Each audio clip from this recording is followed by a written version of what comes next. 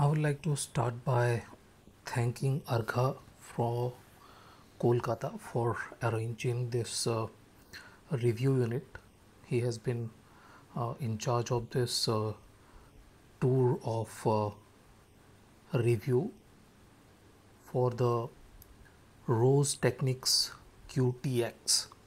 Now, this is a IEM that is internationally priced at $340, but here in India it is slightly cheaper at 23,000 rupees at this point of time, and it houses an interesting set of drivers, to be precise 1 DD and 7 BA drivers. So that is a lot of drivers for just $340.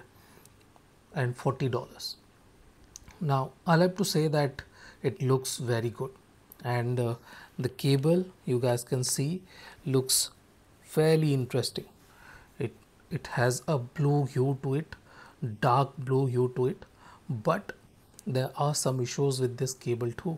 You guys can see it has a lot of memory issues. Okay, I'm not even showing you the difficult part here. You guys can see it has memory issues, and it isn't exactly a very well responding cable. It is bouncy. It is bouncy and is a bit more microphonic than most of the cables in this price range, much worse than the Pennon cables. This braiding, this cloth braiding or whatever braiding they have done on the cores is fairly stiff, but the good thing is that the jack is a lot lighter than most of the IEMs in this price range. In any case, it looks good too. You guys can see it looks nice. I barely have any issues with the fit either, but somehow down the line you guys can see this part is not exactly very comfortable inside my ear. It is slightly uncomfortable to me, but it is not a big deal at all. If you look at the size, it has very good depth, one of the deepest IEM I have used this year, and the body profile is slightly on the voluminous side, but you guys can see the back plate isn't big, kind of less than an inch, so it is not a big IEM, so that is a good thing about the fit and everything. It fits properly, no issues with the fitting or anything. I did find this to be slightly aggressive. This cable guide is slightly aggressive with the force and fit, or else it is okay. No big issues, to be precise. I'm not liking these tips either. These are slightly stiff and aren't very comfortable. Okay, they are slightly on the harder and harsher side. I'm not exactly sure if this is the stock tip or not, but if this is the stock tip, it is not very comfortable. If we talk about the sound quality, QTX is a kind of a mixed IEM in my opinion. It is bassy, it has very good microdynamics, but it kind of feels like they have not tuned this IEM with proper attention to treble. Okay, I will go deeper into that, but before that, let's do it in sequence. Let's talk about bass. It has in first listen, okay, when you start listening to it, you really feel that this is a bassy IEM, and yes, it is a bassy IEM. It has very good bass response. Okay, it has the variation, it has the dynamic abilities too. It is not like very monotonous or anything like that. It has decent amount of dynamics. It has very good sub bass depth, very good mid bass punch, voluminous body too. So the area of impact is big too, but there is a basic problem with the QTX. Now what's happening here is that the bass doesn't have a lot of space to move.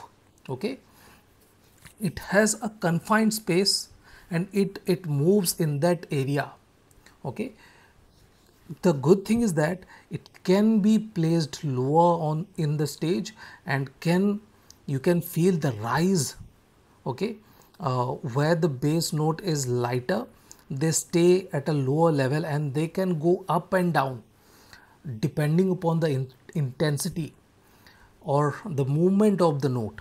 But what's happening is that every note, every bass note is confined, is in a limited space. Okay, it is not moving beyond or staying anywhere except that limitation. Okay, that is the problem with the QTX.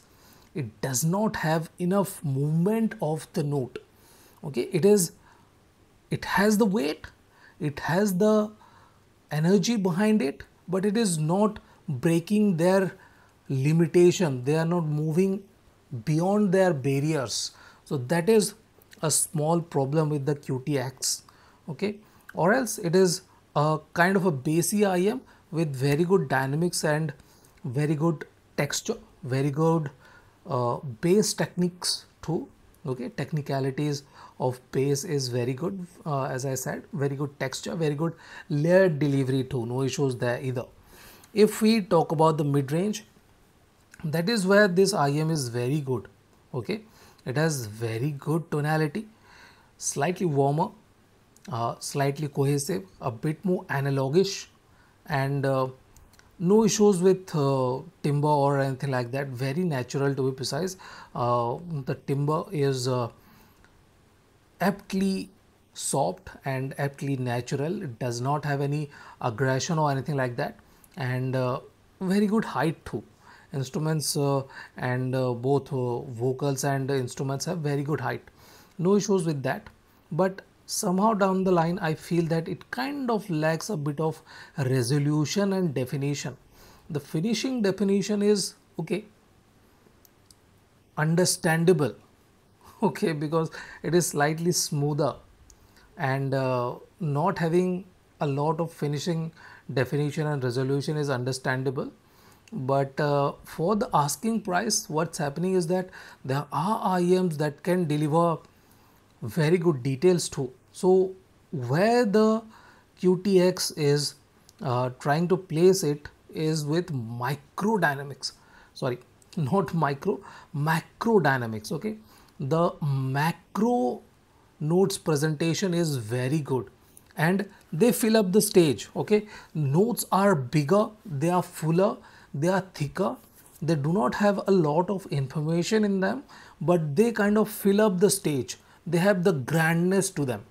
So if you are not a very critical listener, okay, you will like the QTX, but once you grow beyond this IEM's limitation, you will really feel that no, this is kind of lacking the extra bit of finishing definition, the extra bit of micro details, and that extra bit of details in between notes. Okay, that smaller informations are not exactly rendered properly with the QTX.